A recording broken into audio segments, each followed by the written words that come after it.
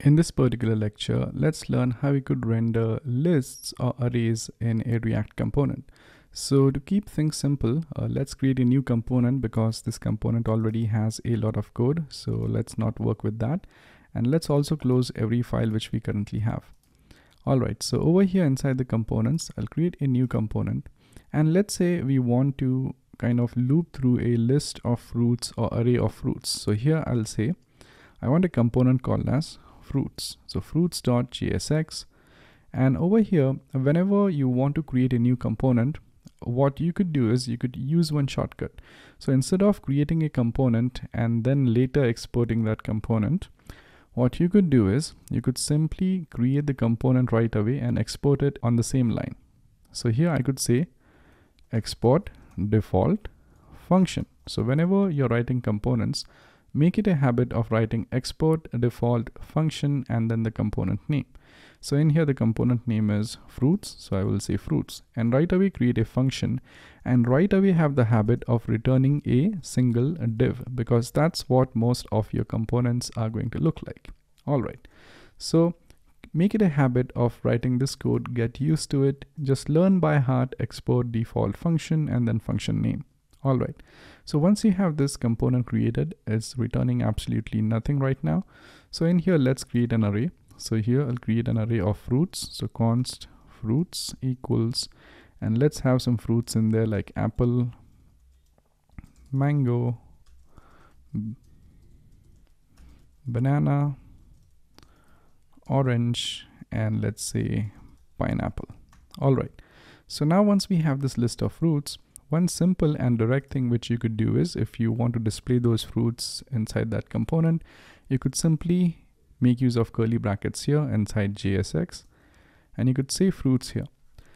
And now once you have this, you have to simply add this components to your main app.js component. So over here inside this, I could simply go ahead and replace this hello component with fruits. And in order to keep things simple, let's get rid of this object which we have created from the previous lecture.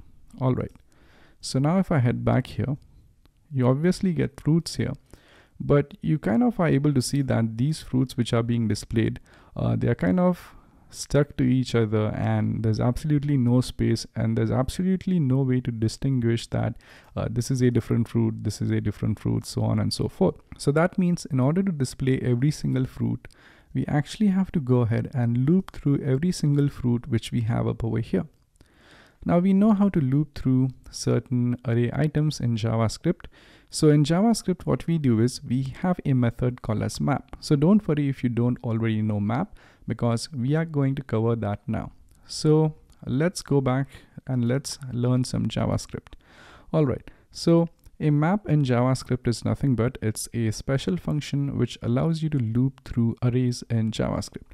So let's take a simple example here. So let's say you have something like a list of prices. So let me create a variable here on array here called as prices.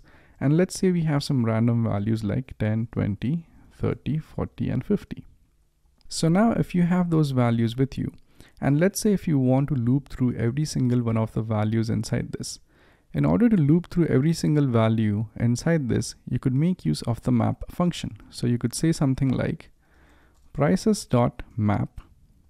And what this map function does is that it will give you every single price which you have. So in order to get a single price, I simply have to type in price, and this variable, whatever variable which you use here, is going to actually contain every single value which is present here. So this map is going to loop through all of those values one by one, and it's going to give you access to that single value over here. So now once we have the single value of price, let's actually print it up. So in order to print this thing up, I'll use an arrow function here. So this is essentially like a callback function, and over here you will now get access to every single price value.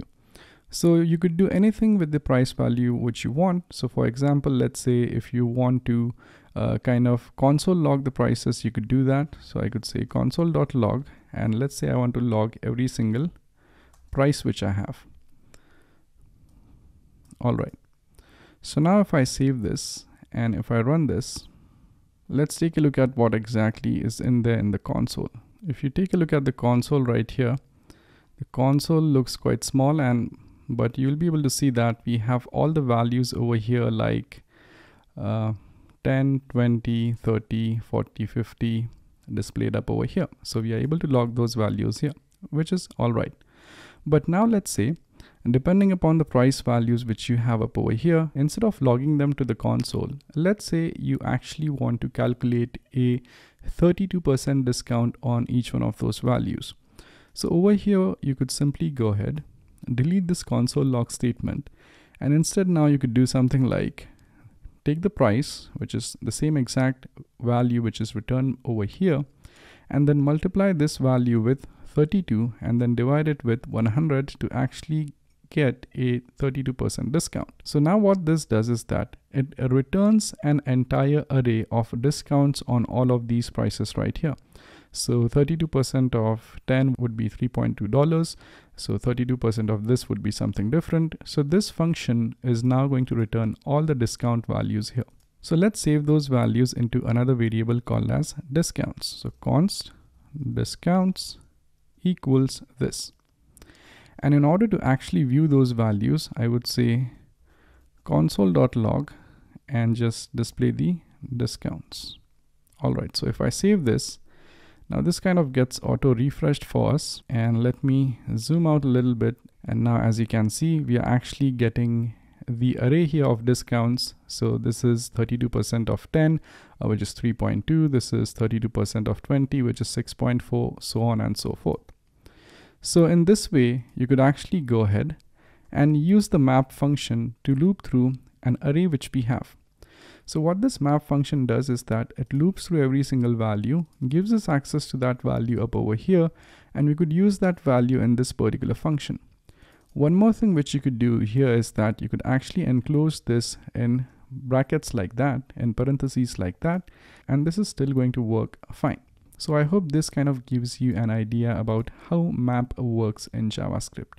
So now let's use the same map function in our application over here to loop through each and every fruit value which we have. So over here, what we want to do is, instead of displaying all the fruits here, I want to loop through the fruits array which I have. So over here, I will say fruits.map. And this map is going to return a callback function, and this is going to give me access to every single fruit. So let's call a single fruit as fruit here. And remember that you could name this anything, but we are naming it fruit just for the sake of understanding. And then I'll use an arrow function here. And after using the arrow function, I would simply go ahead and return the actual fruit name. So over here, let's return the fruit name in terms of a h1 tag. So I'll use an h1 tag here. So h1 opening and closing tag.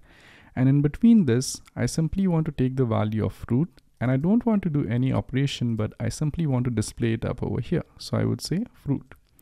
And as soon as I save it, Prettier is going to format that for us. Now this syntax might look a lot confusing, but you will eventually get used to it. All right. So now let's see what happens if I go back here to the browser.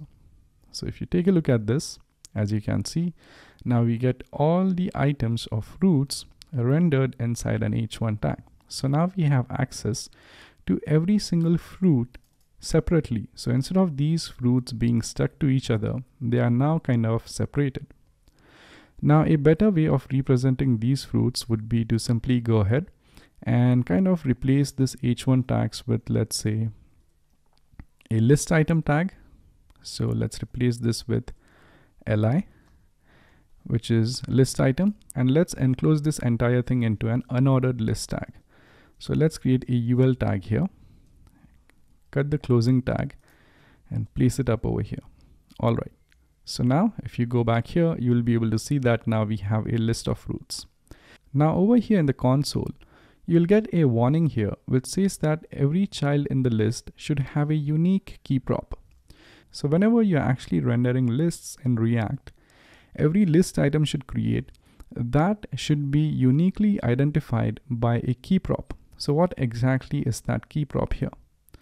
So along with li, you have to pass in a key prop, and the value for key for every fruit should be unique.